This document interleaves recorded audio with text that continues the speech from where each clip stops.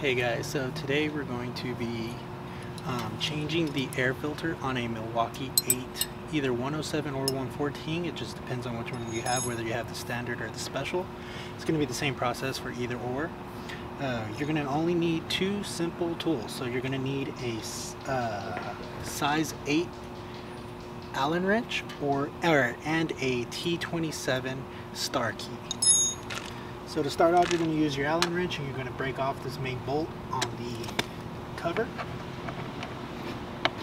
It's a pretty short bolt, so it shouldn't take too long. Just going to back that out, make sure you keep track of it, and set that off to the side. So whenever you pull off this cover, you're going to make sure that you keep the seal on there. Mine wants to come off. I'm not sure if they come glued stock or not. Just make sure you don't lose that. Set that off to the side.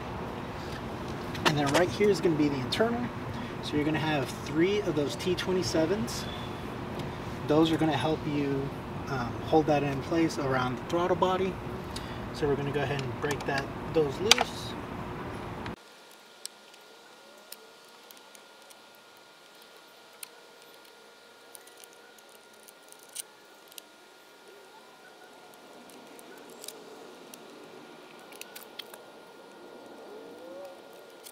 So those are all going to be the same length, so it doesn't really matter which order you have them. Whenever you pull this off, you're going to have your oil return lines here. So make sure you pull those off. They should have tabs on them.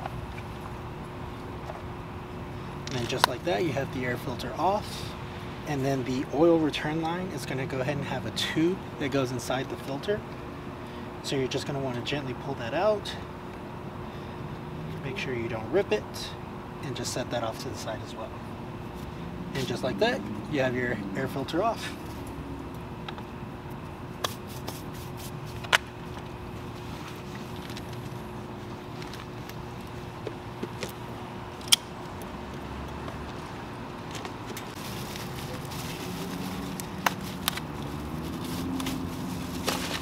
Alright, we're going to jump over to the GoPro so I can show you all the comparison of these two filters. Guys, so here we have the two filters. This is going to be the stock Milwaukee 8 filter. As you can see, mine's a little dirty. That's going to be that. And then this on the left hand side is going to be the K&N HD-1717 High Flow High Performance Air Filter. As you can see, that is a lot thicker, has larger surface areas, and the best part about this one is that it's reusable, so you can wash it out, and then they sell a recharge kit where you can go ahead and put oil on it and just bring it back to life. So it saves you money in the long run. I think it comes out to 60-70 bucks. Definitely well worth it. This one, you could just chuck it out. I have a lot of oil built up in mine, which I don't think is a good thing. Hopefully with our tune and everything, we're gonna go ahead and take it off. So we'll get back to it. Alright guys, so when you have your new filter, what you're going to want to do is you're going to want to clean out your oil return hose. Mine is fairly clean. I've done this before, so it's not too hard and it's not too dirty. So what you're going to want to do is take your new filter, whether it be the K&N High Flow or just a stock filter, and you're going to want to feed that oil return tube in there. It's going to be kind of tight. Just make it work.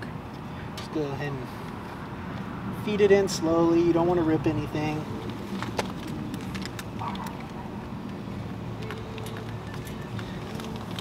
There's lots of different bends in it, so you're going to want to just take your time.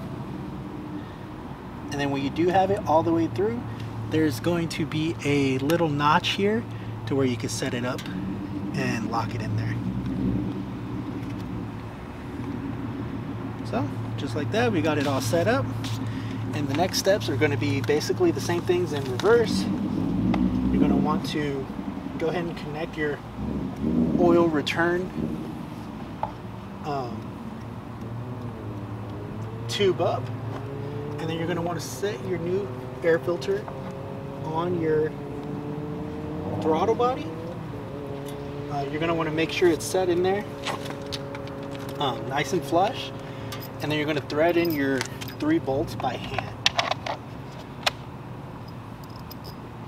well, I guess not by hand, because this is a lot thicker than the stock filter.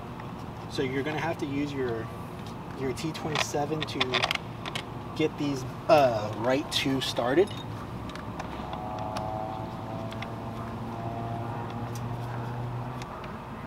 There we go. And once you get them started, you can go around evenly and get them all tightened down and make sure they're nice and even all around.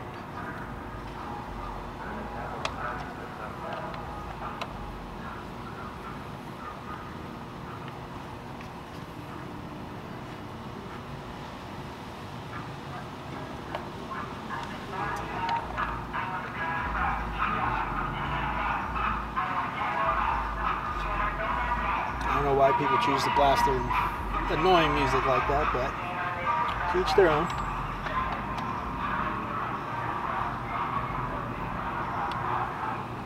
Alright. So once you got all three of those tightened up, it's fairly simple from here. You just put your top cover back on, and then you're going to put that Allen bolt back through. Like I said, the only issue you got to do when you're putting it back on is make sure this gasket doesn't move out on you. If it does, you're going to have a lot of issues with water getting into your throttle. So you set that on, make sure that's even, get this bolt started.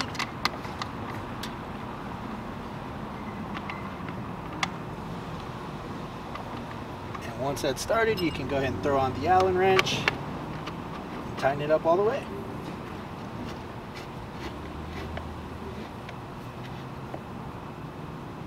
I just do mine hand tied. I'm sure there's a spec for it.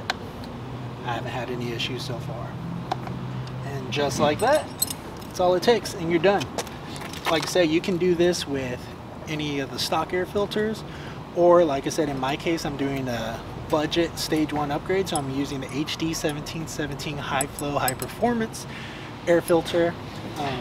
You keep the stock look. You can put your own cover here if you have one, or you can buy one from Harley-Davidson. But with that, we are all done. And if you guys have any questions, go ahead and leave them in the comments. Thanks for watching. Have a good one.